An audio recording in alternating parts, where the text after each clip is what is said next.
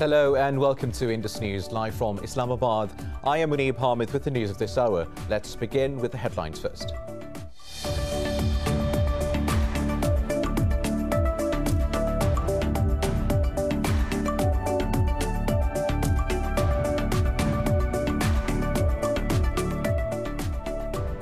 United States deaths from the coronavirus have surpassed 280,000 with 14.5 million cases. The virus has claimed more than 140,000 lives in India, with the tally of infections crossing 9.6 million. Meanwhile, Pakistan has reported 58 deaths and over 3,300 cases overnight. The nation's death toll has risen to 8,361. The virus has claimed over 1.5 million lives across the world and infected 66 million.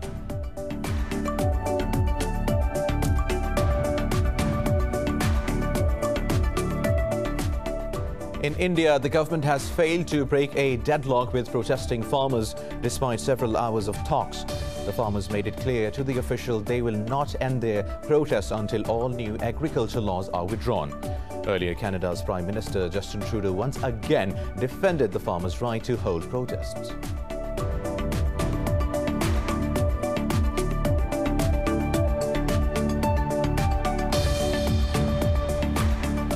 Pakistan has rejected Indian media reports alleging Islamabad of sending foreign fighters to occupied Kashmir. The Foreign Office said India is trying to cast a shadow on Kashmiri's legitimate struggle for freedom through such fabrications. It told India to let Kashmiris exercise their right to self-determination instead of peddling fake news.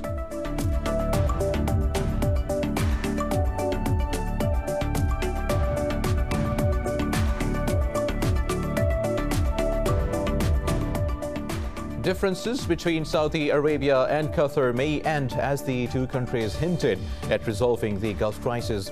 In an interview, Saudi Foreign Minister Prince Faisal bin Farhan said Riyadh and its allies are fully on board and a final agreement is expected soon. Earlier, Qatar's Foreign Minister Sheikh Mohammed bin Abdul Rahman Al Thani said there have been positive developments in this regard.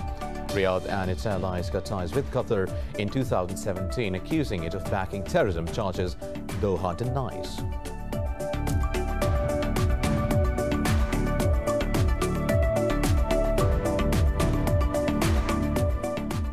And in football, Chelsea came from one goal behind to beat Leeds United 3-1 at Stamford Bridge in the English Premier League. Patrick Bamford opened the scoring for Leeds before Olivier and Zuma and Christian Pulisic scored goals for Chelsea. With this win, Chelsea have moved to the top of the table.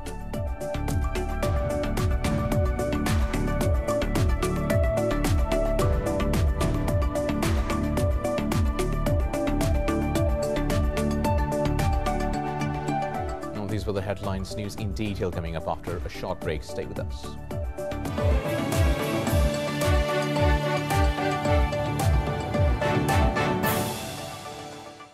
Welcome back. Now let's have the news in detail. United States deaths from the coronavirus have surpassed 280,000 with 14.5 million cases. The virus has claimed more than 140,000 lives in India, with the tally of infections crossing 9.6 million. The virus has claimed over 1.5 million lives across the world and infected 66 million people. Details in this report. The unprecedented surge of COVID-19 across the globe has brought the world's healthcare systems to their knees. Faced with a dire shortage of hospital beds, more states in the US are imposing sweeping lockdowns. Down south in Latin America, deaths and infections are spiking in Brazil as the government refuses to impose any restrictions amid the second wave. While the US and the UK are set to start mass dispensation of vaccines this week, Russia has already begun immunizing its health workers. I have not had coronavirus and I want to protect myself and my loved ones with whom I live. That's why I took this decision. I am the only medical worker in the family, so God forbid, to avoid bringing it home, I decided to get vaccinated. The recent wave of restrictive measures across Europe has somewhat contained the spike in deaths, but most nations fear a third wave of the virus after the Christmas season ends. Further east, deaths and infections are on the rise again in Iran as people ignore precautions and take to markets during the winter vacation. Every day we see that the national COVID-19 death toll is in the hundreds. This is simply too much. With the size of the population in our country, how can we accept such numbers of deaths? And the reason behind it is because people are not adhering to the rules. Meanwhile, Japan and Australia are now set to ease restrictions on domestic travel after successfully containing the second wave. Meanwhile, in Pakistan, 58 people have died of COVID-19 in the past 24 hours, pushing the death toll to 8,361. The Health Ministry says more than 3,300 tested positive for the virus overnight. The ministry says there are more than 53,000 active coronavirus cases in the country. It said out of more than 416,000 countrywide cases, over 355,000 people have recovered. Officials said 182,000 cases have been detected in the Sindh province, while Punjab has reported nearly 123,000 cases, while in the capital, Islamabad, some 32,000 infections have been recorded. Now, in Armenia, 17 opposition parties have issued an ultimatum to Prime Minister Nikol Pashinyan, demanding him to step down by Tuesday. They have been holding protests in Yerevan after the signing of a trilateral truce over the Nagorno-Karabakh. Opposition politicians say the November 9th statement signed by Pashinyan was an act of submission. Pashinyan's opponents also blame him for the country's economic and social problems. Armenian President Armen Sarkisyan has called for an early parliamentary election. He has urged the Prime Minister to hand over the power to a government of national accord before the polls. Now, for the 24th straight week, thousands of Israelis protested against Prime Minister Benjamin Netanyahu in Jerusalem and called for his resignation. Police say they arrested 5 demonstrators for so-called violent acts. The protesters say Netanyahu's indictment in major corruption cases and misuse of power disqualify him from holding public office. Israelis also believe that Netanyahu's response to the coronavirus was too slow. Protesters rallied outside the Prime Minister's official residence, blowing whistles, waving signs and flags. They say Netanyahu has imposed dictatorial rule on Israel and acts like a king. The leadership that will make a real democracy, not what's happening right now. That he kills all the democratic institutes and he makes what he wants like a king. And that's what we are against. Well, Israel is once again in a political turmoil and is staring down the barrel of its 4th election in less than 18 months. Now, moving on, voting has closed in Kuwait's parliamentary elections. The Gulf state is currently facing its worst economic crisis in decades, coupled with the devastation from the COVID-19 pandemic. Election observers began counting the votes after polling stations closed. More than 300 candidates, including 29 women, are contesting for the 50-seat Legislative Assembly. After the elections, the Emir of the state will pick the Prime Minister, who will then name the country's cabinet. Kuwait's nearly $140 billion economy is facing a deficit of $46 billion. Now, US President Donald Trump has once again claimed victory in the presidential election, alleging massive fraud. In his first rally appearance since the November 3rd election, Trump campaigned for the 2 Republican senators in Valdosta and Georgia. Addressing the rally, Trump said he came to persuade Georgians to vote for the Republican Senate candidates in a runoff election on January 5th. The election will determine which party controls the U.S. Senate. Trump repeated unsubstantiated claims of electoral fraud. You must go vote and vote early, starting December 14th. You have to do it. They cheated and they rigged our presidential election, but we will still win it. We will still win it. We'll still win it. And they're going to try and rig this election, too. Well, ahead of the rally, Trump pressed Georgia's governor to overturn election results and call a special session of the state legislature. Now, moving to France, where thousands have taken to the streets in Paris against police violence and a controversial security bill. The protesters launched projectiles at riot police, while security forces firing tear gas to disperse the crowd. Paramedics were seen tending to injured protesters at the scene of the clashes. The demonstrators say the government is trying to cripple civil liberties to document police brutality. They chanted slogans against the police and the government. The new security bill sets out to increase surveillance tools and restrict rights on circulating images of police officers. Now, French President Emmanuel Macron is set to host Egyptian counterpart Abdel Fattah al-Sisi for a three-day state visit. But ahead of the visit, Paris is facing calls from the activists that Cairo must not be indulged. In a statement, a dozen human rights groups said the French president must stand up for his commitment to promote human rights in Egypt. They said Paris has also allowed French companies to provide Cairo with surveillance and crowd control tools.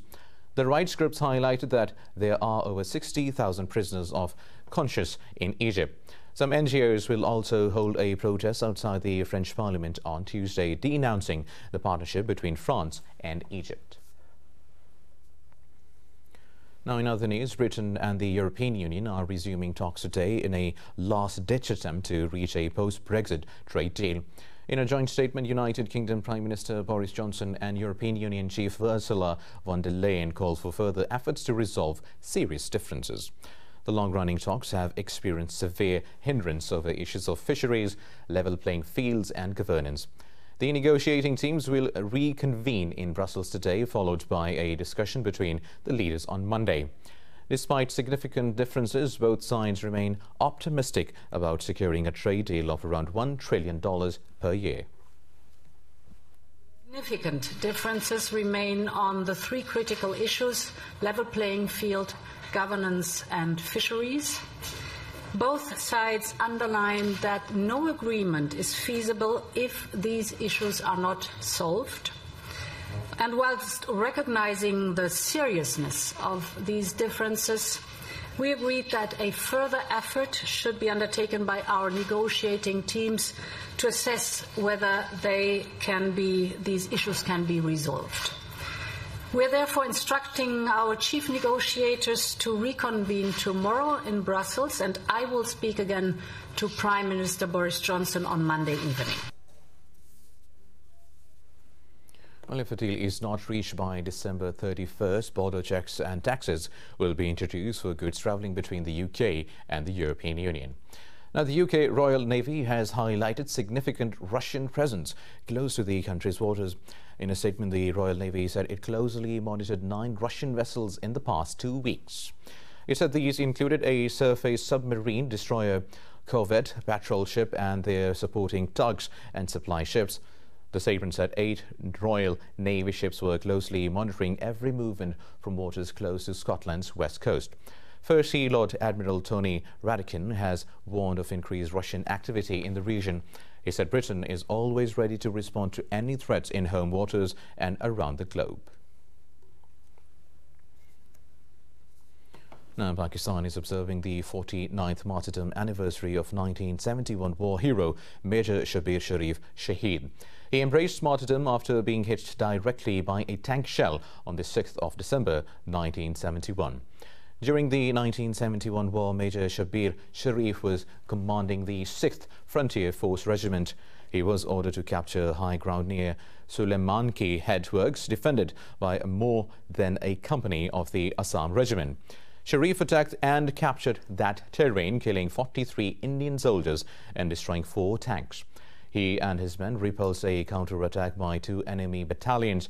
Due to his sacrifice, the government of Pakistan awarded him Nishan-e-Haider, the highest military gallantry award.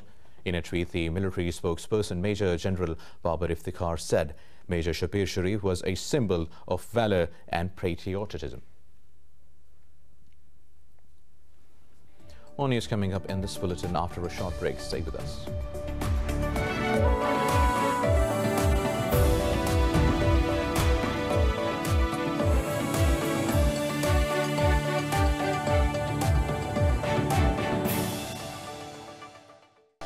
Welcome back. Now, in the United States, a fire has scorched a historic 19th century Middle Collegiate Church in the lower Manhattan, New York. The blaze started in a 5-story vacant building next to the church. Built in 1892, I beg your pardon, the church is home to the oldest congregation of the Collegiate Churches of New York. It also houses New York's Liberty Bell. The fire department said 4 people were injured in the incident. It said the fire was under investigation. In a tweet, New York's mayor termed the incident heartbreaking and pledged to help rebuild the church. Now, a Japanese capsule containing fragments of asteroid Ryugu has landed in Woomera, Australia. The asteroid is about 300 million kilometers away from the Earth. The capsule will be collected by a recovery team and taken to a Japanese lab in Sagamihara City near Tokyo. There are the contents of the capsule will be examined. The Hayabusa 2 blasted off in December 2014 to collect samples of Ryugu in a pioneering mission. Scientists hope the samples will help reveal how life on Earth began. The round-trip mission took 6 years. And the 3rd Hainan International Film Festival has kicked off in southern China's Sanya City. It is the first movie festival with the red carpet walks this year in China after others were cancelled due to the COVID-19 pandemic. Hundreds of famous directors, actors, actresses and film professionals are attending the event. The festival has received more than 4,000 entries from around 100 countries and regions. A total of 189 movies from dozens of countries will be shown, covering 8 different categories. 15 outstanding overseas films will be selected for online screening. The 8-day event is co-sponsored by China Media Group and the Hainan provincial government. Also, China is receiving the country's first snow of the season. Ice-capped mountains have lured people out of their homes for sightseeing. More in this report. As cold air pushed further south, many areas throughout China greeted their first snow of the winter season. It decorated beautiful landscapes with a frosty new look. The famous Mount Fanjing in southwest China's Guizhou province lured tourists who took pictures of the fresh layer of snow covering its steep cliffs and eye-catching peaks. I come from South China's Guangzhou city, where we seldom see snow. It's worth coming to Mount Fanjing as I see the first snow this winter today. This is the first stop of our 10-day self-driving tour. This place is nice, very beautiful. Cold and rainy weather brought snow to East China's Jiangxi province, as Lushan Mountain, a UNESCO World Heritage Site, was also coated in thick frost. Thick frost also appeared at the nearby snow-covered Taiping Mountain in Wuning County. It attracted many tourists and photographers despite the freezing temperature. In Brazil, a drive-through Christmas lights display has brightened up the holiday season ravaged by the coronavirus this year. Details in this report. All may not be calm in 2020, but some things are still bright this Christmas in Brazil. In the city of Sao Paulo, the Lumina Festival is bringing the spark of the season to locals who were otherwise stuck at home during the pandemic. Organizers installed elaborate Christmas decorations and glittering lights that can be viewed from the safety of a private car. The idea was to have a moment of joy, a moment when people can safely leave their homes, to feel safe and enjoy moments within a family, with the love, peace and hope that Christmas gives, even if it is just for an hour or 40 minutes. For those passing by for a glimpse of Christmas from their cars, the results are delightful but also bittersweet.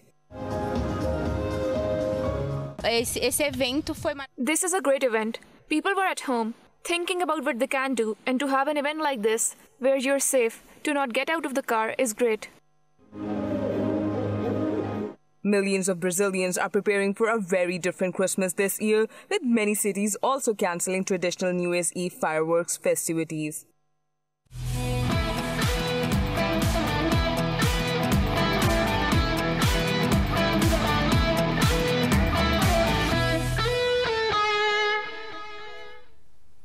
In football, Chelsea came from 1 goal behind to beat Leeds United 3-1 in the English Premier League. With this win, Chelsea have moved to the top of the table. Former Blues striker Patrick Bamford gave Leeds an early lead at the Stamford Bridge. Olivier Giroud then equalised for Chelsea in the first half, scoring his 5th goal of the week for the Blues. Kurt Zouma and Christian Pulisic scored second-half goals for Chelsea to make the scoreline 3-1 at the final whistle. In another fixture, Manchester City beat Fulham 2-0 at home. Raheem Sterling and Kevin De Bruyne scored goals for the City. In the Spanish La Liga, Cadiz beat Barcelona 2-1 at the Estadio Ramón de Carranza Stadium. This is their first La Liga win against Barcelona since 1991. Alvaro Giménez put Cadiz in front before an own goal from Pedro Alcala brought Barca in the second half. Former Manchester City striker Alvaro Negredo then took advantage of the shambolic defending to score the winner. In another fixture, Atletico Madrid beat Valladolid 2-0 at Wanda Metropolitano Stadium. Thomas Lemar and Marcos Llorente scored goals for the home side. Real Madrid also won their away fixture 1-0 against Sevilla. Now in the Italian Serie A, Inter Milan beat Bologna 3-1 at San Siro. Achraf Hakimi scored a brace for Inter as they go second on the Serie A table. Romelu Lukaku continued his fine goal-scoring season, netting the opener in the 16th minute of the match. Achraf Hakimi lashed on the Marcelo Brozovic's ball forward to double Inter's lead. Emmanuel Vignato briefly gave Bologna hope, but Hakim's fine sole goal sealed the win for Antonio Conte's team. In another fixture, Juventus beat Torino 2-1 at home.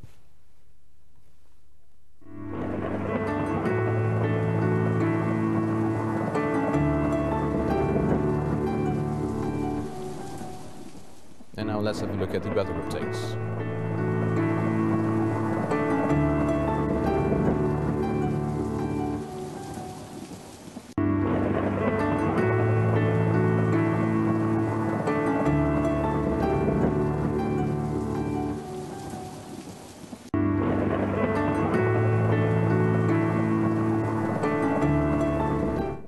Well, that is all for now. For the latest updates, you can follow us on social media at Indus.News. Take care.